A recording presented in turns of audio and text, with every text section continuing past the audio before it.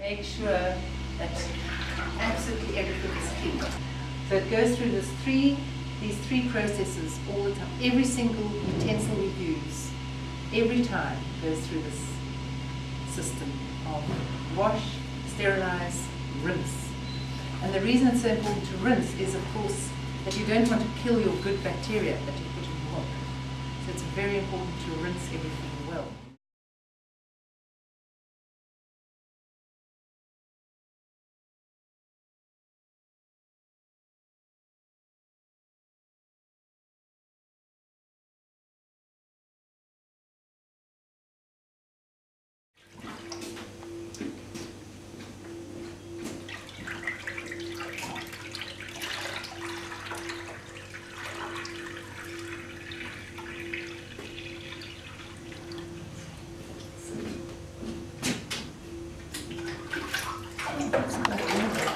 So these bacteria are introduced and they start livening up, and then they start utilizing the sugar in the milk, which is called lactose, and produce lactic acid. One packet is enough for 500 liters for most cheeses, but we only have 10 liters here. We've worked out that what works is a third of a small teaspoon per 10 liters and 2/3 of a small teaspoon in general. Yeah, we are pre-ripening. So we're allowing the culture to wake up. They've been frozen in the deep freeze. They must come alive, and we're giving them an hour to do that in.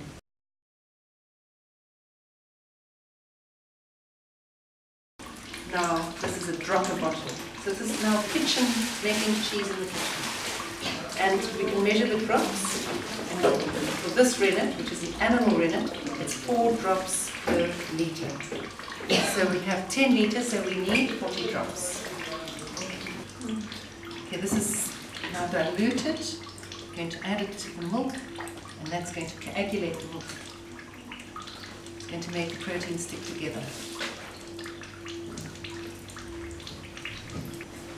It's actually at 33 now, but I'm going to add it because it's such a cold day.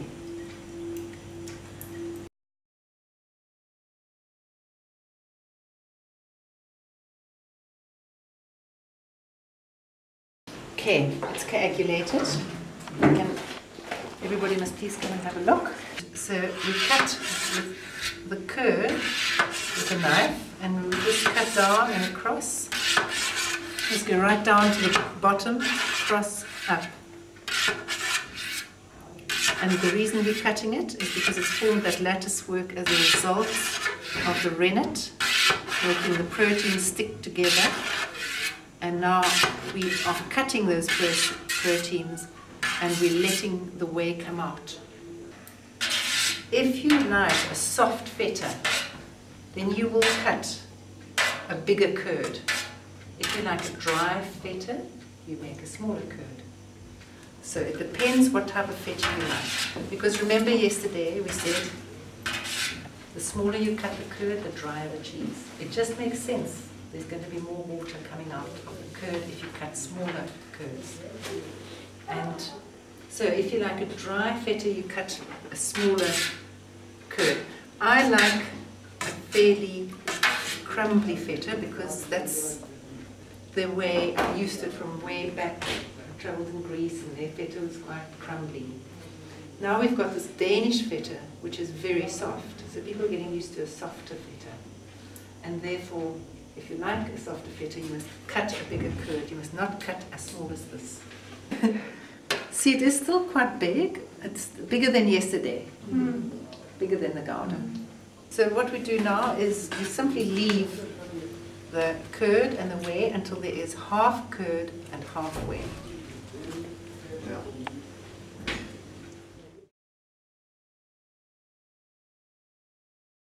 When you have a look at the curd, you see that it's dull, it's not shiny anymore.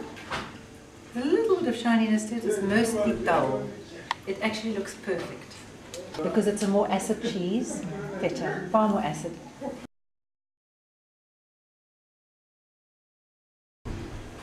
Yes, sir. I'm now going to pour off the whey, and And then, once I've poured it off, Now I better hold it for you. I hope I don't spill this creamy stuff on you.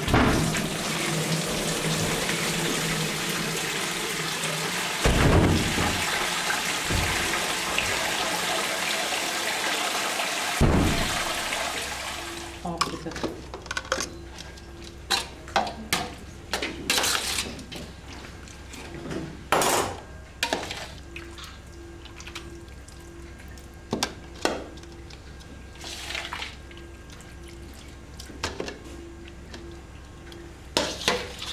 And another way to do it is to use one mold and just pour it into the others.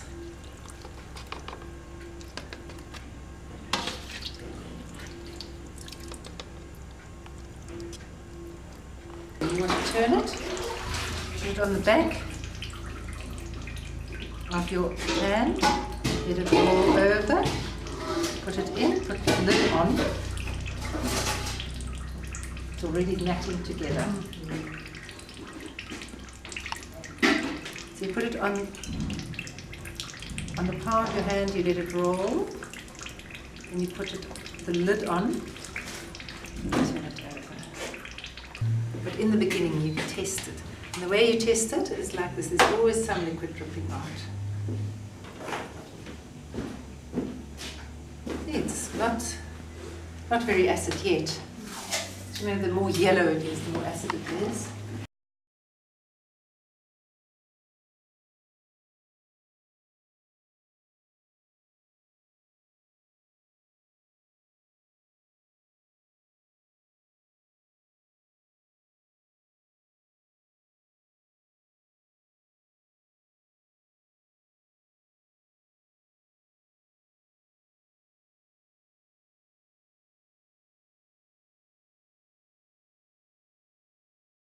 What you do once it has, say now it's at 4.6, then you pack them into a bucket like this, on top of each other, next to each other, all the way to the top.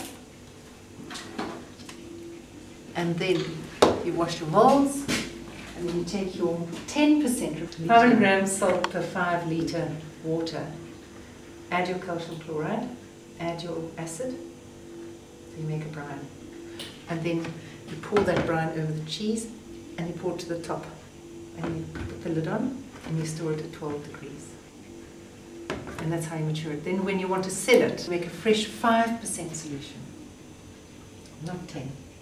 And then you put your feta in the ring knot tub and you put in some of the 5%. Close it, label it 7.